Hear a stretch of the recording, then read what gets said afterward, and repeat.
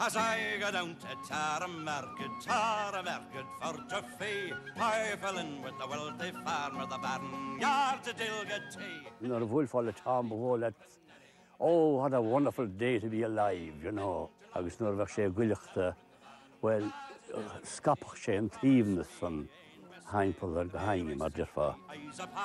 Bhí ena grád go hainge de Tom ar fad, má dhéanach Tom a rud hain níos mún an a leid zile. Diggin' He was kind of the famous one in the family before anything else happened, you know. Tom loved acting. Acting was his first love, and he said that. And he was an actor before the singing. He had this huge energy and enthusiasm. But superstars here, is na seascadí fud down. Agus bheadh siad a teacht bhaile níos rís agus bheadh an scéileadal thart a Clancy's are home.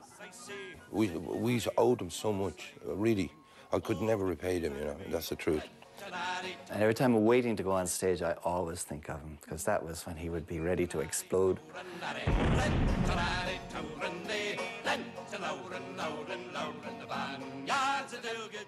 Bhí Tom Clancy a ha Carrick-on-Suir sa Rhine, mar bhail den grúpa na Clancy Brothers. Bhí cáil idirnáisiúnta ortha. Ach sa bhaile bhí aithne a gomsa Tom mar réaltó Hollywood, a bhí le feiceáil go rialta chláracha telefíse nós Charlie's Angels, The Incredible Hulk, Little House on the Prairie agus Starsky and Hutch. Cén sais duine behé, fahach seo an stáitse.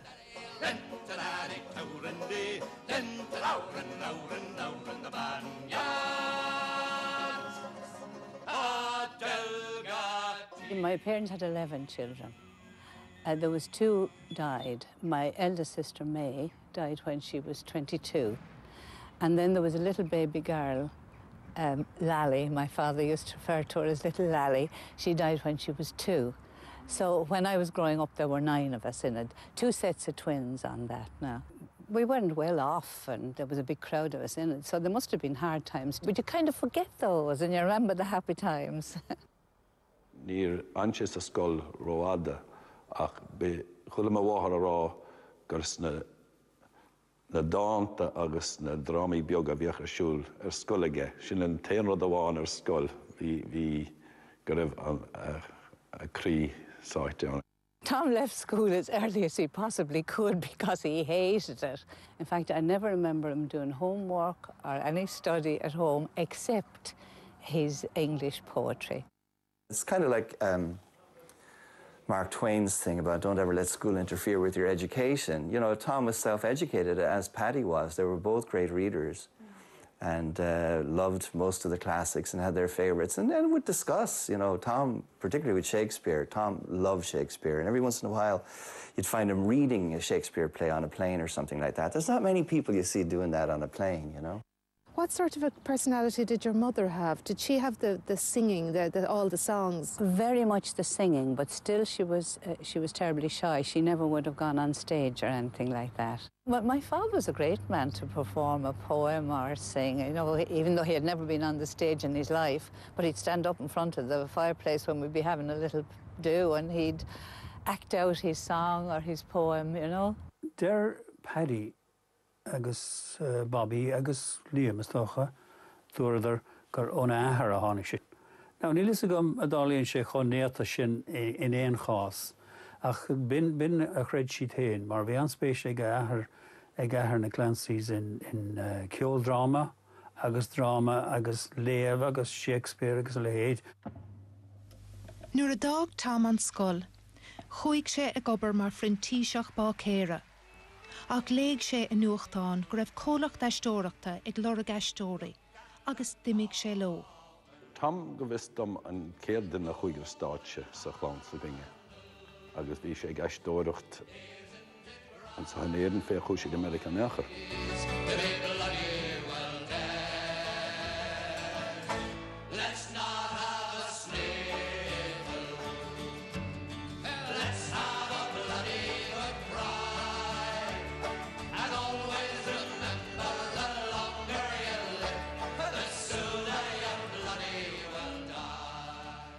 I got a job with Jeffrey Kendall and his Shakespeareana International company. I don't believe it. And, at the Theatre Royal in Waterford. What was your best Shakespearean role? I really don't know. One of the things I loved doing was that there were so many parts that I could do in Hamlet. And I do Francisco, and then I go... Polonius? And I get back, I was doing the churlish priest and the gravedigger, which was a neat trick because they were both in the same scene. As the gravedigger would finish, hey, pickaxe and a spade, do the whole thing. I get out of the grave under the stage, come back up with the cloak on. Our obsequies have been as far in law.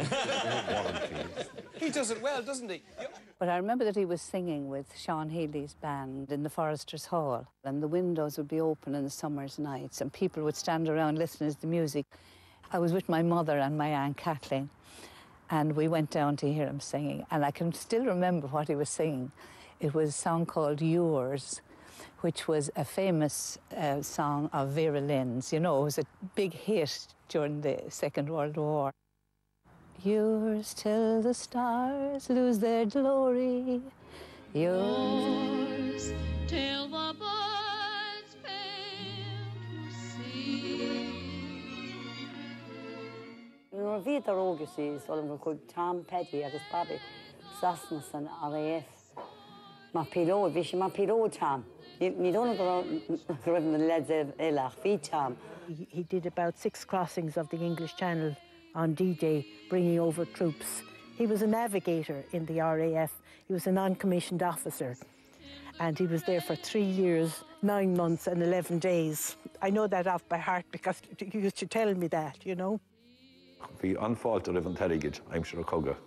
The bhaíoch me bhhar héal an teirigid ó haga go bhhaile ón RAF de lána dahadaí. I think it probably gave them confidence, and it also made them more adventurous. Like they wanted to get out and see the world when they came back after that, you know, and then took off for the States. Oh, my name is Paddy Larry and I come from Tipperary. Nuair a chóidir go America dúis híidir gobar a chur crown agus deanga mus na foríiseach a híidir gaiisteoirach híidir a lár gaibir mar dear fá.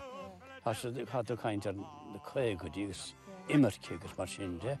Agus marach go raibh sais dúchas na nárán anta ní dhéanadí sé néchar. Bhí sé sin le fiscint an spórt a bhander. In nua áireach, bhí Tom pósta agus clown cé ná ran siad le céile feig I bhfad, a chusaigh na dratháracha ag canna I gceart mar bhanna ceol in éanacht le Tommy Macom in Greenwich Village. Mar a deir an árán, bhí idir óg agus amadach, agus bhídís ag ólas ag ragaracht gach ihe. Bhain siad cáil damhanda amach tar éistóibh a bheith ar show telefíse Ed Sullivan. An cain leat an chéadúir gur bhúlta le Tom. Is doch go hainlam bhí mar híos bhí pub beag go going híos an son sa choinge, agus bhí mar híos an son heimpel, dhéaring heimpel 63 bhí mar óg, agus Honnig slúmór isteach, ceol agus a gáráníocht agus sé bheann an na Clancy's na Dubliners. Na there were Peggy Jordan, Mary Gordon, slúmór ann agus os níidir a canna agus scléip agus bhí maithar rá caithigh gur a bhíad na Clancy Brothers atá an son. Bhí bhescad ar go mór leis fiúháin na hiascaríonn son is bhí bád go líam agus héadí semach agus bhí iascarí fostathe sa có agus mar sin dhéanadí scanáin am thar a bharigin san agus go hensáis a bhí.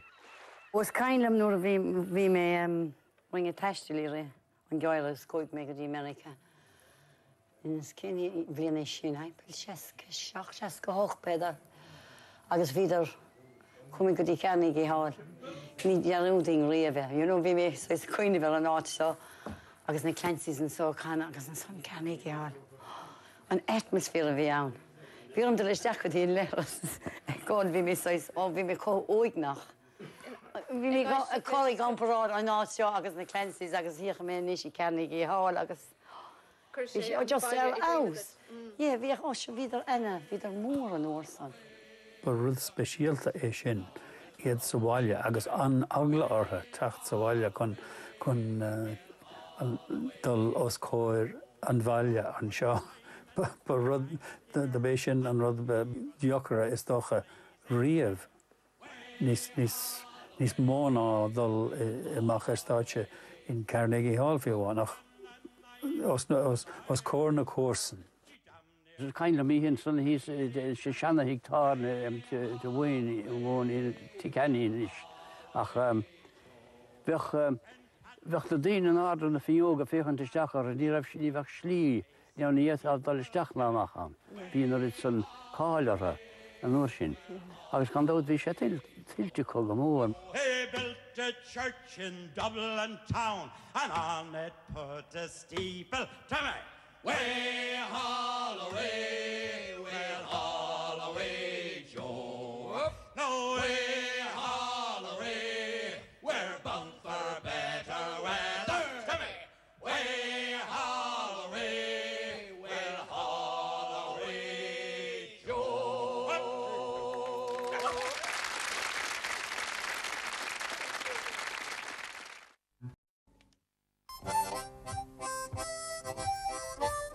In South Australia I was born, hero way, all the way. South Australia, round Cape Horn, we're bound for South Australia. All of your Irish more around the gig and out. In town is a looking shilish, agus lena fastentach na red-haired Mary ringing to. And Tauran son my own and tachan the course of Dangan and Tank here agus fair agus fille. Skriget Tauran ringing to.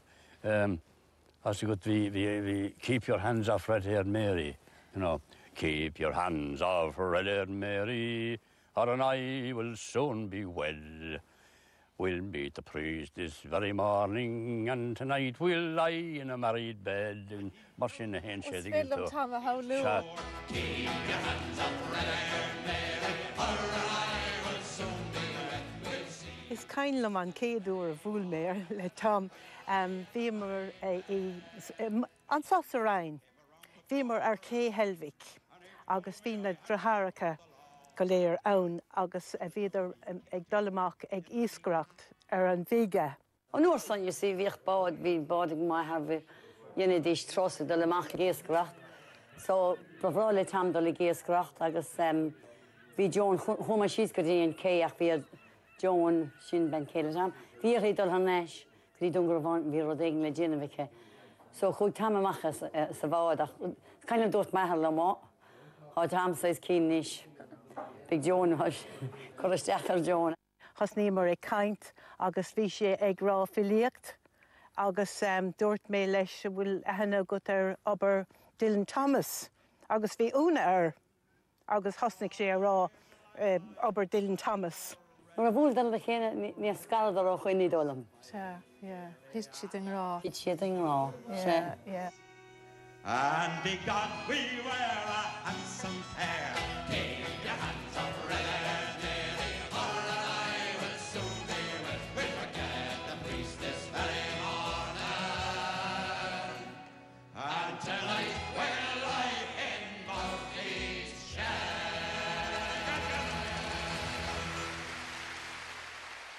Cé go raibh sé tar éis búla le Joan agus sonna sásta ina héal príomháideach fáin amsa.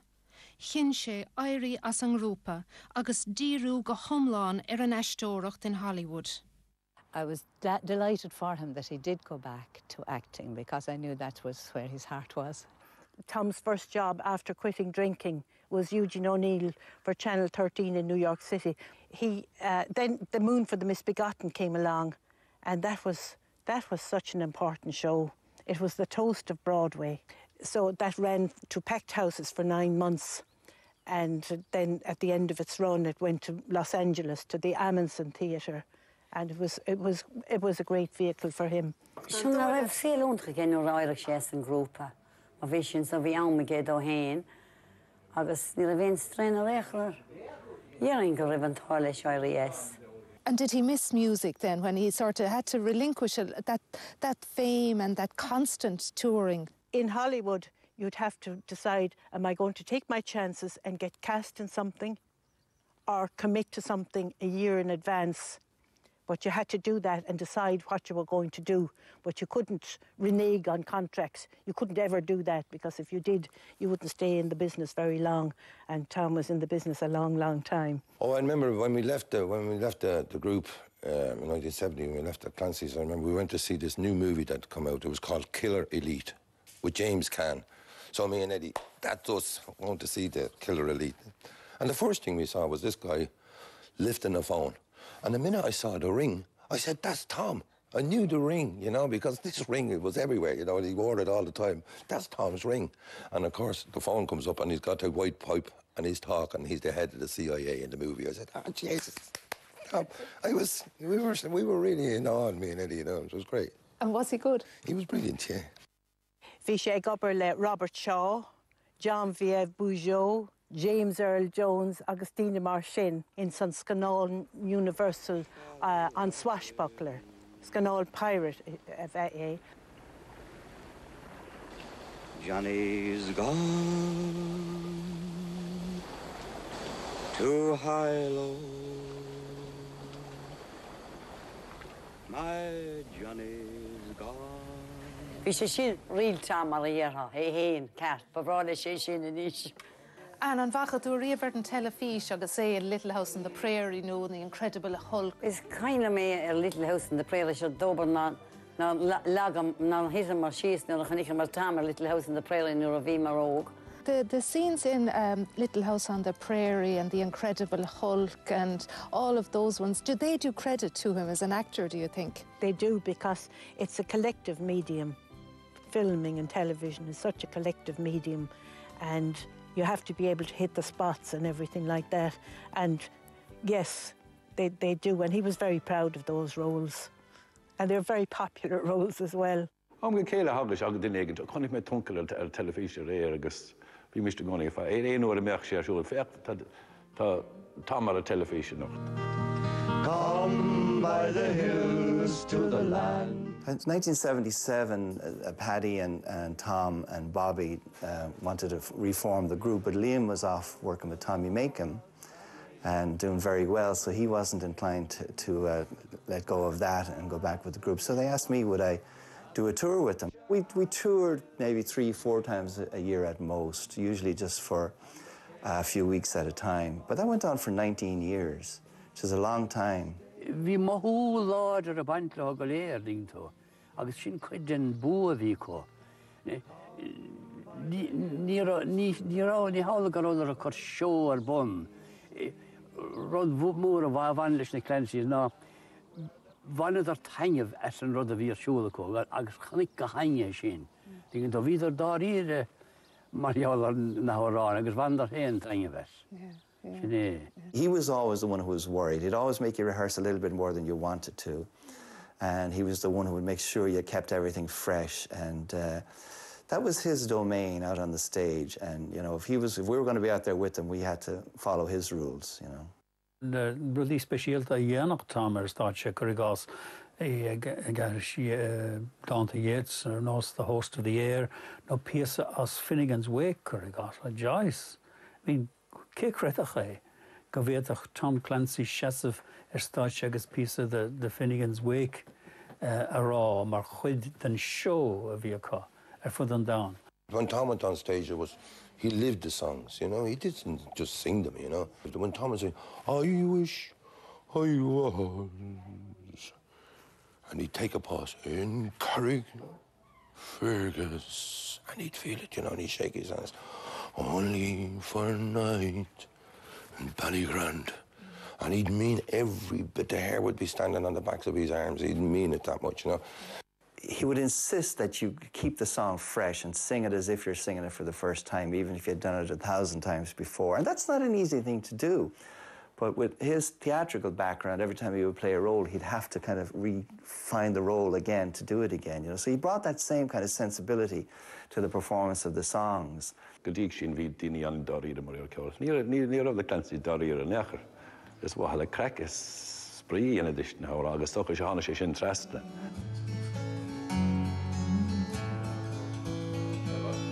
I remember we were in Canada, and it was the first time the Dubliners had come over. And the Dubliners were really hot stuff at the time now. They were tearing the world apart, you know. And I remember Eddie coming into the dressing room saying, Jesus, the boys are going to be brilliant. I don't know how the lads are going to follow the Dubliners. I mean, the Dubliners are really hot, you know. And I said to Eddie, the lads are good. They know what they're doing, you know. And it was brilliant. So the Dubliners were on, and Tom came over to me, and Tom says to me, have you got your whistle, your flute? I said, yeah. And he put a black sweater on him. I remember this the day I died. And he had his iron sweater in his hand, but you couldn't see it, you know. He just had this black, and all you saw on stage was his head. And he did this wonderful, amazing poem, you know. And you could feel the rush of cold air coming through the people, you know. And I played the boatman behind him, right? In a very quiet corner, you know, without the mic. And the whole place just erupted, you know. And it was like the Dubliners had never been on stage. Bhí Tom ag obair mar aistóir agus anna ganóthach, ach heasta goig saol níos nádúrtha, níos ciúine a bheith aige, agus bhog an chlán ar ais go dtí an Rhein. Agus an dóil leat go raibh sé sonna sásta nuair a bhogad ar ais go dtí an Rhein, nuair a thugríodar síosan so go lán aimsire. Ó, dhearann go raibh, ach roimh sonniú sí bhí sé teachta feadh blianta gach saoire, I tucha dís gach saoire. Se bhí an talinge, you know, dine teachta bhil Hollywood, Tom Clancy teachta Hollywood, no, chát bhóg, like, dine teachta Hollywood go dtí an Rhein. Agus chuir sin áit, you know, bhíh sais atmosfér úntach an sá haimpel, Canna agus gachrád agus na dántí. Tháinig siad go léir bháile go dtí an Rhein, an dóile go ráidir ag ól as an tobar na ngáil, tobar an cheol, nó a fáil faoisimh ón rúla búlas na Stát Aontaithe. Well, is toch go raibh an dárad a gisting, do bhí chach faoisimh a bheith có, agus an son, bhí cultúr haimpel an sá a ghirdóibhin is ó hebh áráníocht agus fiúchad ar suas, sean órán ón I clás tábíín agus mar sin de. Ag deire saol Tom, da bhí an suimhnas seo sa Rhein, agus rud mhór é sin le Joan agus leis na páistí leis a glán, leis a spéisiige bhí agus an nádúr agus a gúsaí spiridálta agus bhí am aige agus spás aige a suimhnas aige agus é sucrathe san áit áling sin in aice na fáige sa Rhein. Come by the hills to the... Bhí sé sonna sásta sa bháileas na déise ar feadh cúpla bliain. Ní raibh sé ach 66 nuair a d'éirigh sé tain. Buile uafás go bheith sin dá chlán dar nó. Well, it was very sad. I mean, we knew, you know, he didn't have long left. But we were going to go in there, as Liam and Bobby and I went down, we were going to go in kind of upbeat, but he totally upstages on that. We walk in, he's sitting up in the bed and he starts singing, Brennan on the moor, Brennan on the moor. You know, he was, like he wasn't going to lie there looking miserable when we came along, you know. Níor hiag mé go meach comé dína haimpel. Is toch ré hiiscin na dína go léir a tháinig. Nar a fiú amháin éanacha. Fós tagan daoine níos isteach an so tagan sé síos a féchant óig Tom agus Liam. Tagan siad isteach.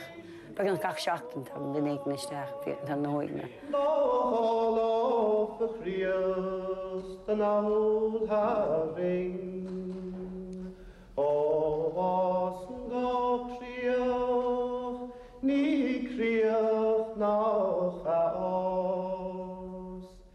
Ba bhór an trúa gur dhimíidir go léir chun luach mar bheitchanach chuid le táta có.